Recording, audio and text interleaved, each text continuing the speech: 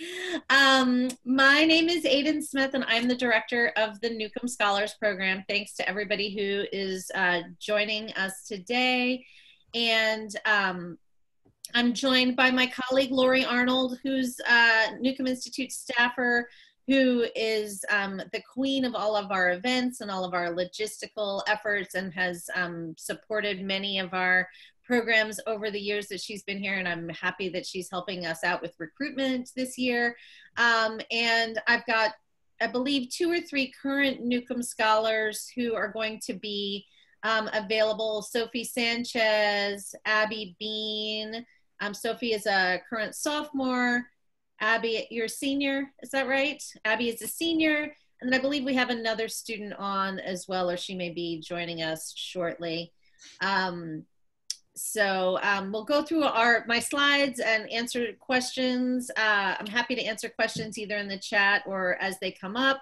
And then we'll have some time at the end for current students to talk to our current scholars and sort of have that conversation as well. And I'll also, just in full disclosure, I have 3 kids that are homeschooling and have no sense of boundaries. So they may be in and out at any moment, or if you hear like really bad clarinet in the background, that might be someone as well. So, okay, so to that end, and Lori, you'll just let folks in as they join in. Okay, cool. So I'm gonna try and share my screen. Okay, and I'm gonna share my screen. Let's see.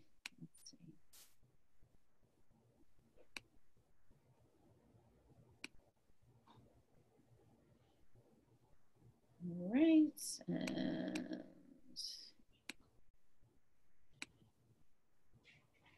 okay, is everyone able to see that? The screen share? Okay, great. So, so just a brief overview of what we'll talk about today. We'll talk a little bit about what Newcomb Institute is. Some of you may have family members that are Tulane alums, or so are familiar with Newcomb, or you've got relatives, or or you just are really familiar with us. So some of this might be overview for folks, but I'd like to sort of contextualize what the Institute is in regards to the university. We'll talk about the Scholars Program, what the components are, the classes, and obviously the individual requirements. And then, the benefits, essentially why, what's in it for you? Why are so many students interested in the program? And I think that's a really great place for the students, the current students, to talk about that, what the application process looks like, and then there'll be plenty of time at the end for any questions that anyone has. So, Newcomb College was founded in 1886 as the first women's coordinate college in the country. And so through a gift from Josephine Louise Newcomb that endowed the college, Tulane University was able to have a college for women, Sophie Newcomb College, and then a college for men, Paul Tulane College. And so this model, Newcomb was actually the first in the country to move forward with this model, and it still currently exists at places like Barnard College, at Columbia University. There were other at Harvard and Radcliffe, Pembroke and Brown. So that model sort of set the stage for women's education for a number of years. Most coordinate colleges have been folded into the larger university, much like Newcomb College has now been folded into the larger Tulane University. Barnard still exists as a separate entity, but it's kind of an outlier in that space. So Newcomb College was a degree granting institution through 2006. Following Hurricane Katrina, all of the undergraduate colleges merged, and Newcomb Institute emerged as the women's / feminist / invested in gender rights and gender justice entity following that merger in 2006. So now you are all students at Newcomb-Tulane College, and participation in Newcomb Institute is for those students that are drawn to talking about gender equity, feminism, feminist research, those sorts of endeavors. And so Newcomb Scholars emerged in 2009 as a way to keep a curricular component to the offerings of Newcomb Institute. And so currently the Scholars Program is the only curricular offering through Newcomb Institute, although we do have, I believe it's like 25 student organizations, lots of different funding opportunities, research endeavors. We have internships that we fund. So Newcomb Institute does a lot of things outside of the Scholars Program. And for those of you that are new students, I'd encourage you to definitely read your Newcomb news, get all the information about all the activities that are happening. The Scholars is but one component of it. So, so the Scholars Program are currently taught by faculty that are affiliated with Newcomb Institute. This is just a snapshot of all of us that are currently teaching in the program. That photo is really old for me, but you know, that's another story for another day. But I've been with Newcomb Institute since 2011, been teaching in the program since 2013, and my colleagues there are all coming from a very interdisciplinary background. So my background is in American Studies and communication, with an emphasis on gender and gender communications. My scholarship looks at gender and presidential campaign communications. And so while that's been really a hot topic for the last 4 or 5 years, I've actually been working in the field for a number of years beyond that. And so, so that's my background. Anna Mitchell-Mahoney, who teaches the sophomore class, is a political scientist who looks at women's engagement in state legislatures. The third year class is taught by, I guess we're almost reverse alphabetical order here. The third class is taught by Claire Daniel and Jackie Howard. Jacqueline Howard is a historian. Claire Daniel is another American Studies scholar. And so they both teach the feminist epistemologies class we'll talk about in a moment. And then Julie Enriquez Aldana her background is in organizational leadership and human resources, and she teaches the senior class on women's leadership. So all of us are administrative faculty at Newcomb Institute. All of us have our offices there on the third floor of the Commons. In normal times, the door's always wide open and people are around and are available to drop in and talk about, and I'll let the current students describe that. And we certainly hope that we're able to get back to that frame sooner than later. So the Newcomb Scholars, of course, is not just our faculty, but our students. And so each year we do this recruitment process where we bring in approximately 20 students. We really try and shoot for 20, but for some years, if we've got really compelling applicants, we try and bring in some more if we can. And so what makes us different from other programs that are available currently for undergraduates is that we are intentionally feminist.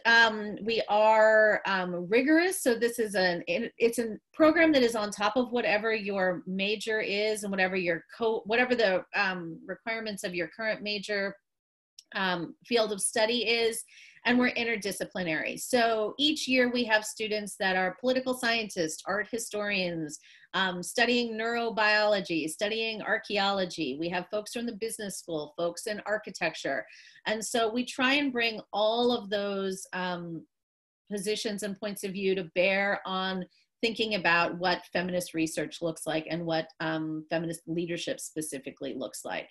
I think it is a really unique space on campus where we are intentionally looking at these things through a gendered lens. I would also say that it is a cohort program. So you're accepted in your first year and you take these courses with all of the other students who are selected along with your cohort.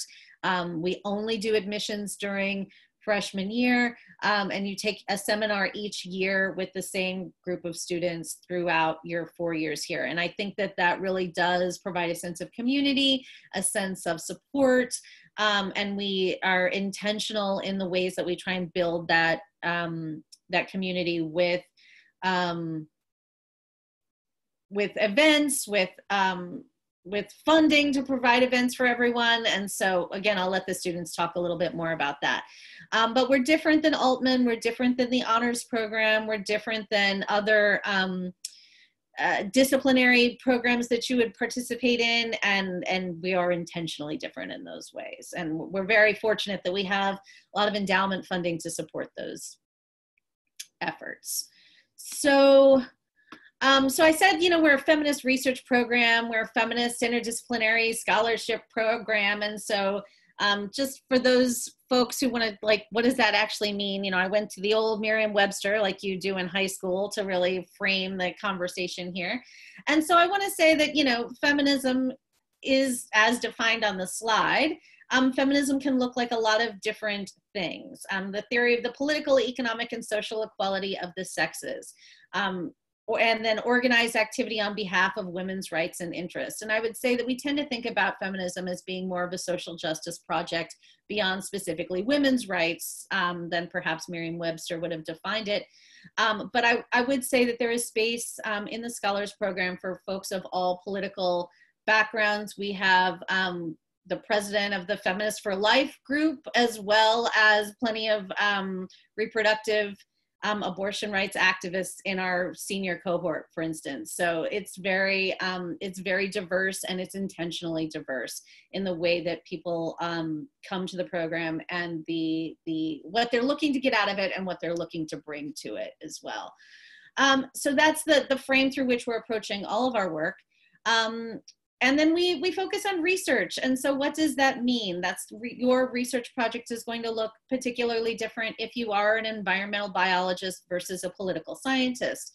But it is the methodology of producing knowledge. I've set a question, I'm going to collect data to investigate that question, and then I'm going to present and provide findings on that question. And so again, that'll look different depending on your discipline, but we are, because the faculty members that are affiliated are interdisciplinary, we're trained to think in that way. And so, so we'll talk more about that as well. It's hard for me to see the chats with my slide share. Are there any chats going on or questions in the chat, Lori? No? Okay. Okay. Does anybody have any questions at this point?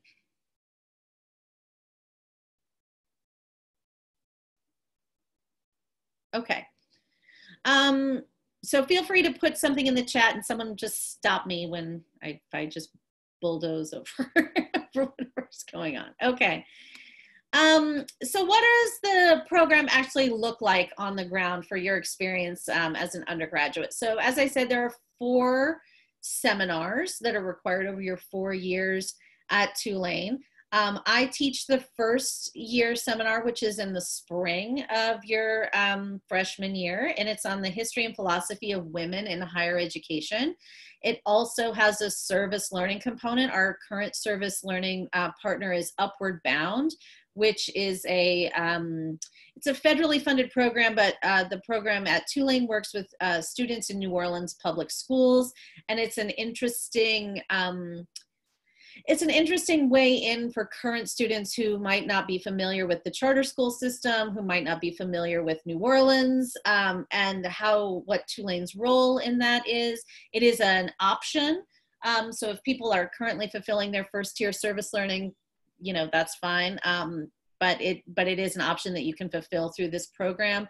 My class also fulfills the textual and historical perspectives distribution credit. That's new. And so that's a way for folks that are in the sciences who might not be taking history classes in other fields to fulfill that requirement as well. The spring of your sophomore year, you would take the class taught by Dr. Anna Mitchell Mahoney, Women Leading Change. It's cross-listed with political science, and it fulfills the writing intensive tier 2 requirement. It's actually a case studies class, and so the class is formulated around case studies about women leading change through their organizations or in their community. And at the end of the class, the deliverable is that you would produce your own case study. And you'll obviously know you'll be trained in how to do that before that the end of that seminar. And then the ones that are the highest quality at the end of the semester are published in our undergraduate journal, Women Leading Change. And if anyone's interested in that program, then you can certainly, that publication, all of that is available through the Tulane library system. So that would give you a snapshot into what your previous scholars have produced over the past 4 or 5 years. The junior year is a class that we're calling Seeking Knowledge, although I believe it's been retitled, so I need to update this slide, but I believe it's now titled Feminist Epistemologies, How Various Disciplines Recognize Truth. And epistemologies is a fancy way to say, how do we know what we know? So for instance, if I'm talking about the moon landing in 1969, a historian is going to have a very different approach to thinking about that than someone who's a physicist or someone who is a medical doctor, right? Like their discipline will teach them how to think about that particular event. So, so we, of course, want you to be feminist scholars and feminist thinkers and want to train you how to do that within whatever your particular discipline is. This class counts not only as an elective credit, but also as a race and inclusion distribution credit for the Newcomb Tulane College core curriculum. And then finally, your senior year is a 1-credit seminar. And that is taught by Dr. Julia Enriquez Aldana on gender and leadership. That class, I'll let Abby speak to that class, although it's recently been overhauled to move from 3 credits to 1 credit. And so that's not all you'll be doing your senior year. You'll also be registering for 3 credits in the fall and 3 credits in the spring of either independent study or an honors thesis that allows you to produce your own scholarship. And so at the end of your senior year, the independent research project will be presented at our Newcomb Scholars Symposium. Typically we do that in person. Last year we did it virtually. Who knows what we'll do this year. But each scholar will present her work at the Newcomb Scholars Symposium. And again, it is interdisciplinary. And so we try and look at how all of these projects are in conversation with one another. It does, if you are in the honors program, there's no barrier to participation in both of our programs. So the honors thesis would meet the requirements for Newcomb Scholars as well as the honors program. Any questions? No. I mean, I will also say, just because I'm just working on a current student with this. So the final independent research project, oftentimes students think, oh, it's got to be a paper, or, oh, it has to be some sort of written document. We actually are very flexible in what the final project can look like. So we have had a student produce a documentary film. She was a digital media production major. She did a film about her family and their immigration from China to Jamaica. And she took an anthropological lens to that work, and that was able to fulfill her senior project. We've had students that have choreographed their own dance projects, and that fulfills the senior year project as well. So it's not necessarily, a 100-page paper or 50-page paper, and that's what the final project is.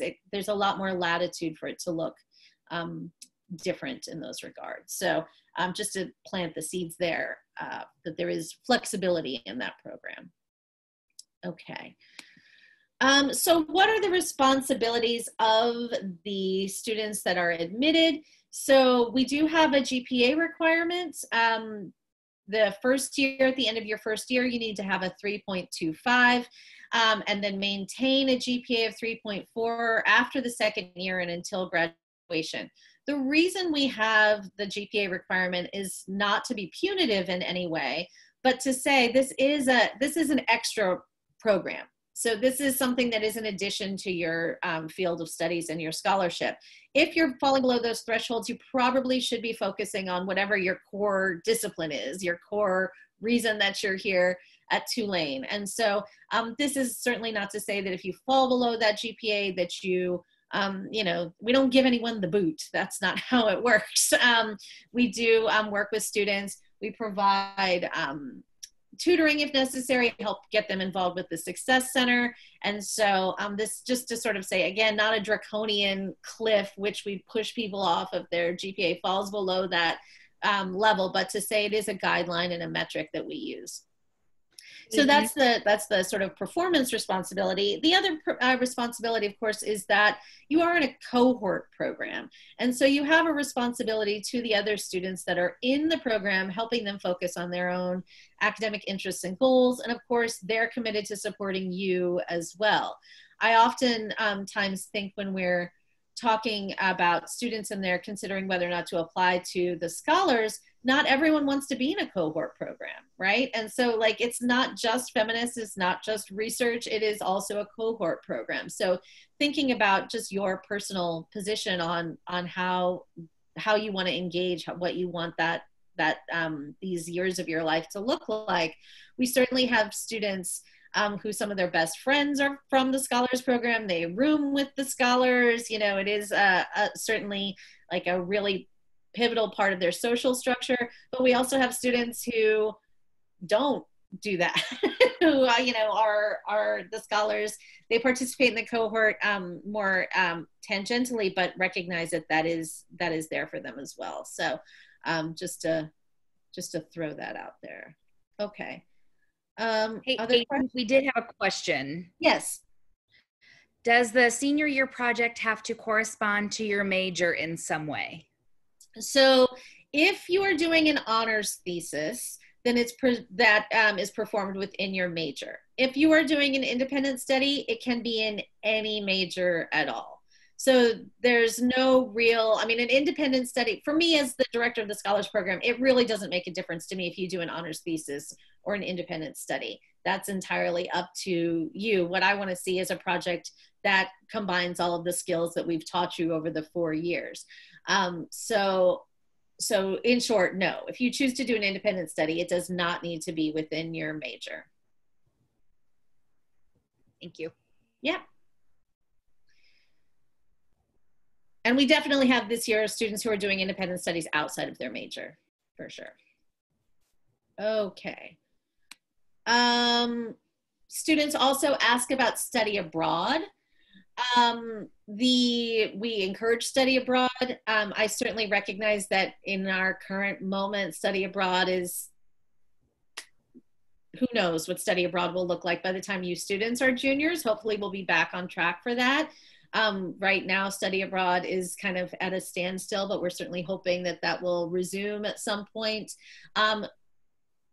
Looking forward to what I guess would be 2023 for most of you.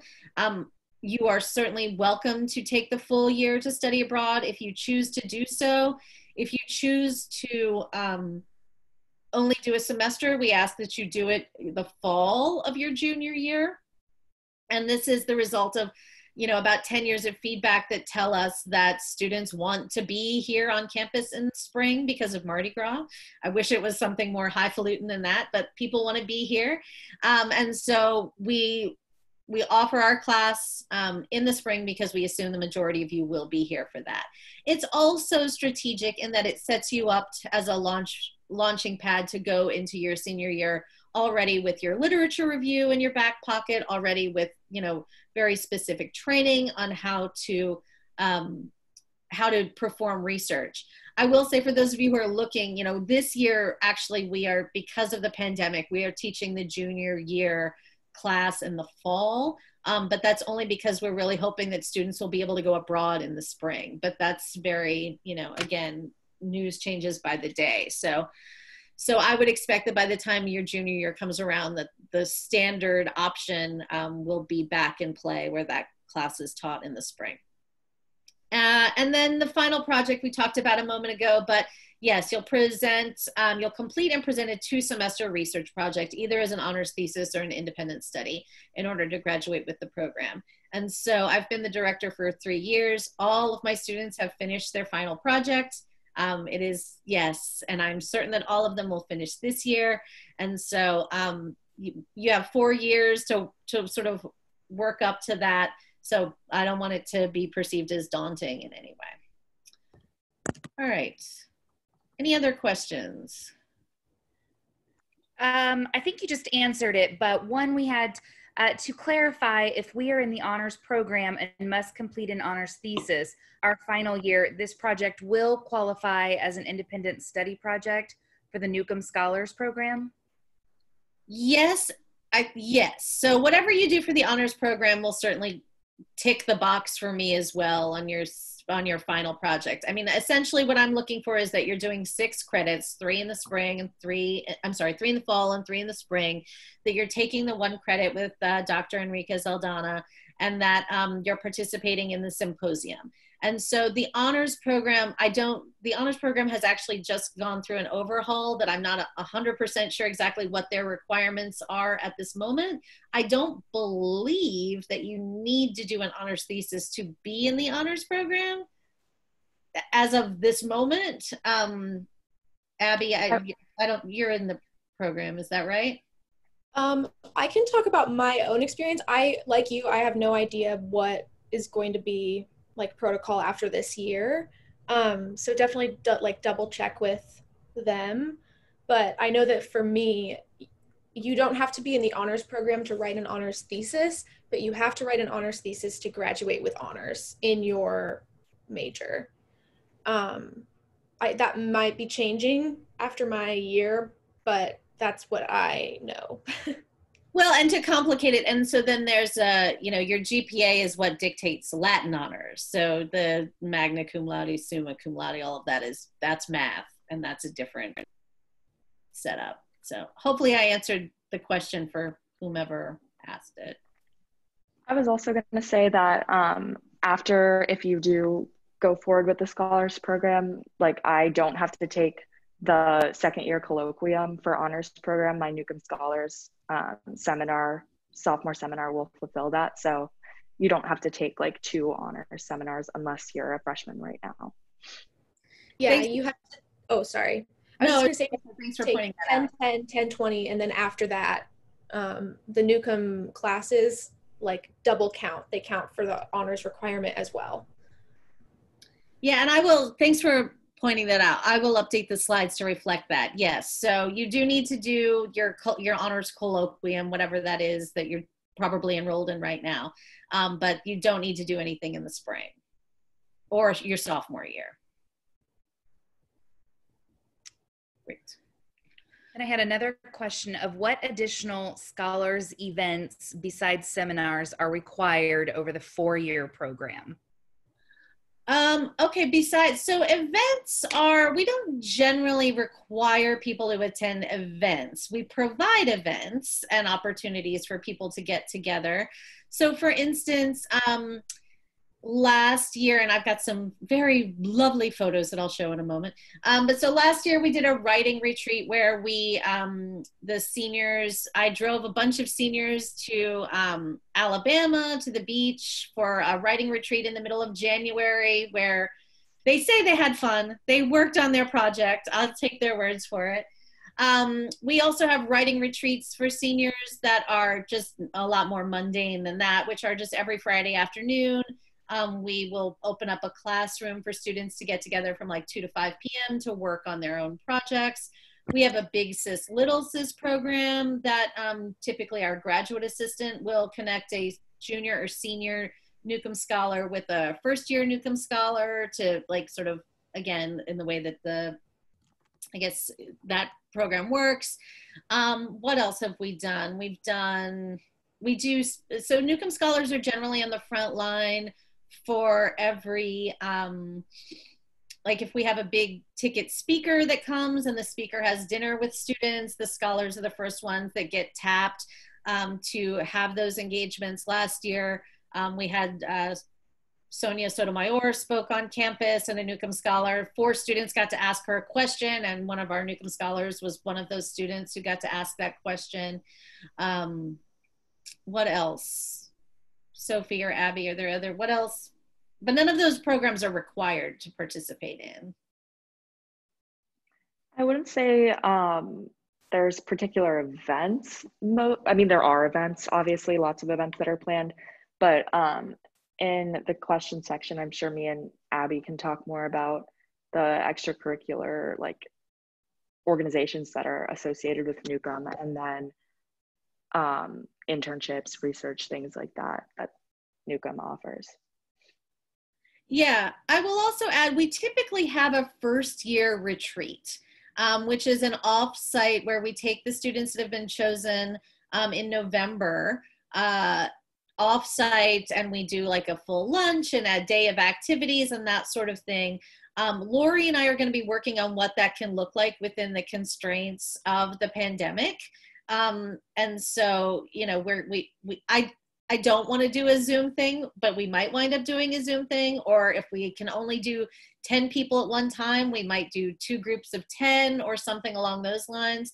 But we're thinking about it. I mean, again, we are sort of constrained from doing the cohort stuff as much as we would like to because of the ways that we're all constrained. But it is intentionally woven throughout the program. Other questions? Okay. So in the seminars, what do the seminars look like? So I'll let you all read the slide. I won't necessarily read it to you, but what I will say, I've been teaching the first year seminar for a number of years. And essentially what I hear students often say is, this is the first class where I get to know my fellow students, I get to know the instructor. Oftentimes first year classes outside of language classes, but you're in there with, 50 people or 80 people. And if you're taking intro to chemistry or whatever it is. So this class, they are seminars. It's not me standing up lecturing or any of the other faculty members standing up lecturing. We sit around the table, we talk about things. And then again, we're really trying to tailor the assignments to your interests. And so there's no midterm exam, there's no final exam. The seminars are, you get to pick a topic. For instance, in my class, one of the assignments is that you identify an issue facing higher education today that intersects with race, class, or gender. And so that's intentionally very broad. So I have students who do projects on the student loan crisis. I have students who do projects on trans athletes and participating in the NCAA. I have students who do things about birth control access on Catholic and other religious university campuses. So it's intentionally broad. You will work with me to refine your research question and identify resources. But the idea is that it's driven by your interest. And so in the year of 2020, there are so many issues concerning race, class, and gender that I'm really looking forward to, teaching this class in the spring with a real lens on intersectional inquiry and thinking about how oftentimes higher education is the site where these issues play themselves out, right? Like when we think about this discourse about cancel culture, that's about higher ed. When we think about the pandemic, that's about higher ed. When we think about so many of these issues, like the university is the site where these play out. So it is intentionally flexible for you all. Questions, observations? Okay. So beyond the classroom, we've talked about the interdisciplinary community with other intellectually curious students. We do have a really robust network of Newcomb alumni and professionals in a wide range of fields, and we present networking opportunities for folks. If students reach out to me and say, I'm looking for someone who is is a oncologist, and I'd like to intern with that person, we can make those connections for them. The big thing that folks often ask about is the financial support for research and applied learning grants. And so we do have a lot of money. We have a lot of money. When I was an undergraduate, I did not have a lot of money. So anybody telling me that they had a lot of money was hugely attractive. And when I say that we have a lot of money, what I mean is you are eligible to apply for grants to provide travel for you to do your research, to attend conferences, to take internships that you might not be able to take. So we have students, again, most years, not this year, although we were able to fund some internships this year. You know, if you need to be in New York City in order to pursue the research in your field, we can provide money for you that will subsidize your rent, that would subsidize your Metro card, those kinds of things. And then finally, we have the opportunity to provide relationships with faculty and staff at Newcomb. And so, you know, again, we are a group that are with you for all 4 years. I check in on all my students all 4 years. Outside of your major advisor, that's not necessarily a relationship that develops in the same kind of way. But it is an asset, I think, in a university that is as large and sort of diverse in terms of methods of inquiry as Tulane is. So why are you going to spend all your time and energy doing all of these things? This is the, I also teach a class on persuasive communications, and this is what I would call the what's in it for me slide. So why would you want to do these things? Yes, we're doing interdisciplinary feminist learning. We're doing the research funding and the internship funding. And I've got this up here up to $3,000 a year, but that can often exceed $3,000 a year. And we're often able to scrape up money from different pots to provide the students that are looking for those kinds of experiential opportunities in different ways. And I would say that not just about Newcomb Scholars, but about Newcomb Institute generally. So for instance, in February, Lori and I were able to take 16 students to New York City to go to the Barnard College Athena Film Festival, which is about women's leadership. And we were able to provide hotel and flight accommodations and Metro cards for 16 students to go to New York for 3 days. And that was, that's just sort of indicative of the kind of activities that Newcomb can support. That's outside of the Scholars Program. But again, hopefully we'll be able to do that this year. We'll see what that looks like. Career development, skill building. So we do have workshops where we do mock interviews. We have workshops where we'll look at your resume. We'll help you work on cover letters. There is networking opportunities as well. Lori and I are working currently on some information on how you can sort of a map for how students can key into all of those things that are happening around the university. But of course, we try and put a feminist spin on all of that and really, excuse me, recognize how your career search can look different than other students, and how do we shape that. The alumni network we talked about, and then again, the connection with your cohort beyond the classroom. So it's not just what happens Tuesdays and Thursday mornings, it's also what happens with the students outside of the classroom. So, so these are some shots. This is we did go to Gulf Shores, Alabama in January, not your necessary beach trip where you're out there in your swimsuit. Notice the blankets and whatever. But we were there for 3 days. Students brought their own work. It was nice to get out of town and really just sort of have that bonding experience. We had, this is our senior class.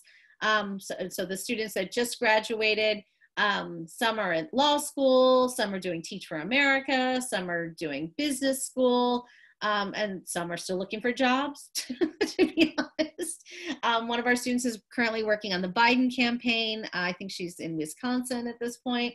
But they're all doing their own thing, and they all come from very different interdisciplinary backgrounds. So this is a shot of one of our networking events with Newcomb alums. This was held at the B Field Alumni House at some point in the last few years. Again, really sort of having this opportunity to make those connections in ways that you might not otherwise be able to do. This is a shot of the Newcomb Symposium from 2019, the class that year. So essentially we will do panels of 3 Newcomb students with a faculty member who moderates the panel. This was a year that we had 2 students present another student's work. And so the ability to really not only understand your own scholarship, but your cohort, like that's how closely they worked with one another, that they were able to present that material, even though she was not able to be there. This is Juliet Chin. She's the student who did the documentary film. She's currently working with Warner Brothers in a very junior position this year, but she is working in her field. And that film helped her certainly secure that position. This is a student who, she's currently in Israel on a fellowship. I forget the name of the fellowship, but it's relatively prestigious. She did her senior project on populism, a comparative study on populism in Bolivia versus France, and how different, and Germany as well, and how different political systems react differently to populist themes. This is Hannah Broussard. This is another year. This is, I think, 2017. Hannah Broussard's currently at LSU Dental School. Natasha Navahar, who's on the far right, is at Baylor Medical School. And I believe Annie Bell, who's on the far left, she's at Tulane Med School. So this was a panel of like pre-medical students that was happening that year. Georgia Barlow, that was also 2018, and she is now doing, she's now doing prison abolition work with Operation Restoration, which is an organization based in New Orleans that works with incarcerated and formerly incarcerated women and helps them with reentry programs. So not just, we're very good at going to school and academic success as well, but we also are doing activist work in our communities. So Sammy Morris was a classics study. Classics made, I don't know, she did Latin stuff. It was all in Latin, and she studied Latin. And she actually spent a year after Tulane at Oxford doing more stuff in Latin, and now she's at Tulane Med School. So I think it's interesting to show that, you know, we don't have, you don't necessarily need to be a science major to go on to medical school. We have a student who, I don't know that there's a photo of her, but we also support many students who are in the Creative Scholars. If you're looking at Tulane's Creative Scholars, which is a program for students that are in the School of Liberal Arts that are majoring in non-sciences who want to go to Tulane Medical School. I believe they apply their sophomore year, but we have several students that are doing that as well. There's a GPA requirement and some core curricular requirements, but that's something, if you're interested in that, you can look into that as well. So what do scholars do after grad school? Just a snapshot here. We have folks at law school. We have folks in med school. We have a recent alum, Kelsey Williams, is at Johns Hopkins right now doing, extending her work in reproductive health, following on some study abroad work that she did in Kenya during her time as a student. We have people that are doing fundraising, people that are doing social media and public relations, and then people that are, we have about 100 alums all around, was it 136 alums around the world. They're doing all kinds of interesting things. And so many of them would be happy to connect with you based on your area of interest. So let's see, meet some Newcomb scholars. All right, so I'm gonna stop sharing here for a few minutes and go back to the folks so we can see everyone. So who have we got? We've got Abby and Sophie. Abby is a senior. Well, I'll let you two introduce yourselves, say a little bit about yourselves, and then you can answer any questions that come up. Abby, you wanna start? Sure. So I'm a senior. I'm from Colorado Springs, Colorado. I'm studying political science, gender studies, and French. And I guess a little bit about, I took some notes while you were talking, Dr. Smith. I did do study abroad. A lot of women in my class also did study abroad. There were some who did like for a whole year. I went over the summer, so that's definitely very possible. I am writing my honors thesis, so I, have been able to do both of those programs. I also was able to get a grant this past summer to take an unpaid internship in New Orleans. And so, yeah, everything Dr. Smith said, I definitely second you know, everything about the cohort-based programs and how like important that is. The women in my cohort, you know, we've gotten to know each other really well, and it's like kind of unique. I can't really think of another group that I've like known and been friends with since my freshman year. So, you know, they're definitely very special to me, and they're all really like smart, interesting people. There's a woman writing her thesis about like funeral rites in like Crete, because she's a classics major. There's people doing like stem cell research. So it's like all sorts of interesting stuff. They're just really interesting, really cool women. And I also want to echo something Dr. Smith said real quick about Newcomb, just like to make sure that you guys are like reading the news, paying attention to the events, and like get involved, because Newcomb is a really unique and like special thing that Tulane has. So yeah, that's everything. Thanks, Abby. Sophie, did you want to say a little bit about yourself? Sure. I'm Sophie. I am from Chicago, and I'm a sophomore. I'm majoring in public health and gender studies with a minor in social innovation and entrepreneurship. And I'm actually in the Newcomb Institute kitchen right now. I would say that most of the things I do on campus are related to Newcomb. This summer, I was a grant recipient to intern with Vela New Orleans, and I was a reproductive justice intern. Right now, I am starting an internship with Planned Parenthood Gulf Coast, and those internships aren't required to be a Newcomb Scholar, but that's just an example of how Newcomb Institute in general offers a lot of great opportunities. I am also in SAFE, which is a Newcomb organization, and I am an administrative aide for Newcomb Institute at the front desk. So kind of do everything with Newcomb. And I absolutely love Newcomb Scholars. My roommate this year is Amanda. She is a Newcomb Scholar as well. And like Abby said, I totally agree. I don't really have any other community like Newcomb Scholars. I would say it's all the benefits of having like this great community of women who are so different from you, but so alike in a lot of different ways.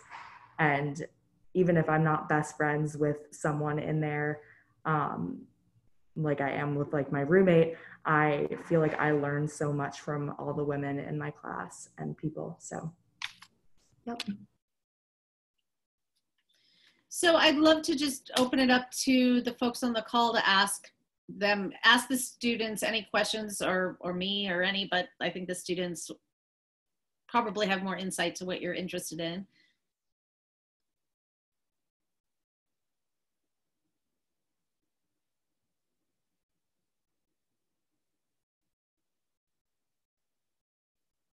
What does the application process look like? So I've got one more slide on that, but essentially, so there is an essay portion, and that application will open on September 4th, which is Friday. And we read the applications, and then we choose to interview based on that pool. Then there's an interview process, and then we usually identify folks before November 1. So you will know one way or the other by November 1. The students can talk more about their experiences with the application process in terms of if you have any insights into that. You just did it, Sophie. Yeah, I don't remember what the essay was about, but I don't think the application process should be anything that discourages you from applying. It's pretty straightforward. And I mean, obviously interviews are stressful, but I mean, you just talk with Dr. Smith and some scholars, and basically they just try and get to know you, like what your interests are, why are you applying? So, I mean, obviously it is like a competitive program to get into, but it's not, the application process shouldn't discourage you from applying, so. Yeah. Again, it's not intended to be punitive in any way. Anybody else have any questions? Or if you were to be a part of the 6-year pre-law program, would you still be able to participate? So would you still be able to take the 4th-year seminar and be in the 1st year of law school at Tulane? I think that you could. I haven't had any students that have done that, but I mean, again, we're pretty flexible in terms of meeting people where they're at so that they can complete their project. We have definitely had architecture students which is a 5-year program, that have gone through and finished their, I mean, the question I would say more is one for you in terms of being able to finish your research project that senior, have that essentially do your senior year / 1st year of law school, which I think is doable, but would just require a lot of planning and time management in those 3 years of your undergrad. But I'm happy to help you or anyone sort out what that could look like. Okay, thank you. Yeah. Hi, I was wondering if someone could expand more on what volunteering with Newcomb Scholars looks like. What do you mean volunteering? You mentioned the Upward Bound thing. Could you expand more on that? Sure. Did either one of you do that? I think I did it. Okay. Do you want to talk about that, Abby? Yeah, so it counts as your 1st-year service learning requirement that you need to graduate from Newcomb Tulane College. And the way that it worked for me, I think we went once or twice a week for an hour and a half in the afternoons, and basically just work with the Upward Bound students. They're all in high school, and it's basically just helping them finish their homework, or work on projects or work on getting organized for school. A lot of what Upward Bound helps with is also ACT or college prep, so you might be helping them work through. Sometimes you are working with a different student every week, and sometimes you make a relationship with a student early on. It kind of just depends on your interest level in the program, how involved you want to get, but it's definitely a good, I would say some service learnings are not super engaged. I think this is a good service learning where you definitely get the experience of working with the community, but it's also, when I did it, it was on Tulane's campus. And so that makes it, I think, a little bit more manageable for a 1st-year student, that you don't have to get on a shuttle or take an Uber or bike, across town. So I think that it's definitely a good option if it fits into your schedule. Yeah, and I will say, so the office is in the basement of JL Residence Hall. So yeah, the commute is very easy in terms of that, so. Thank you. Anybody else have any other questions? Okay, so I'm seeing that we're coming up on the hour. Let me just bring up the last little slide here that I have.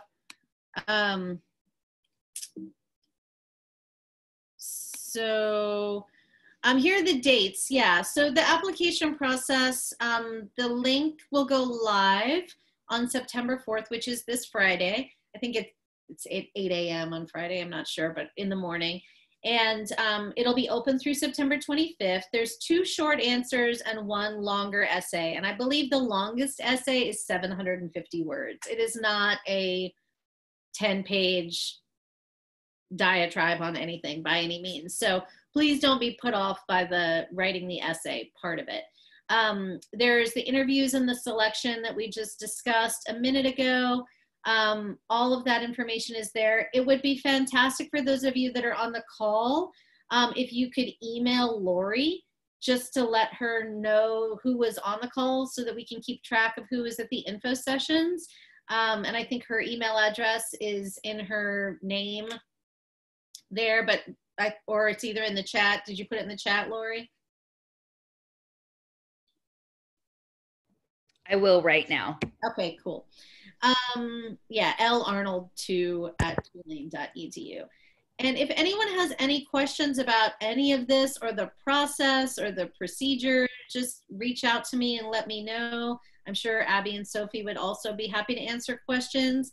And I would say, if you take a look at the Newcomb Scholars website. There should be short bios from many, if not all of our students, at the very least what their major is. So if you're interested in being a math major and you see a Newcomb Scholar that's a math major, you could email that person and say, what was that experience like for you?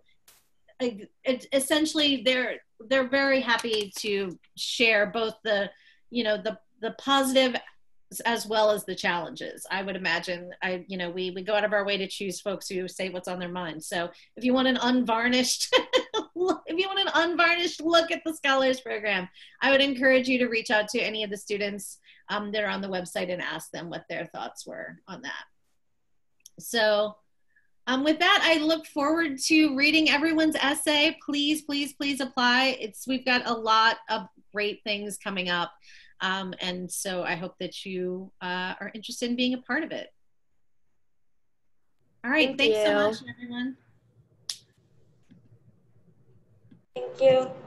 Take care.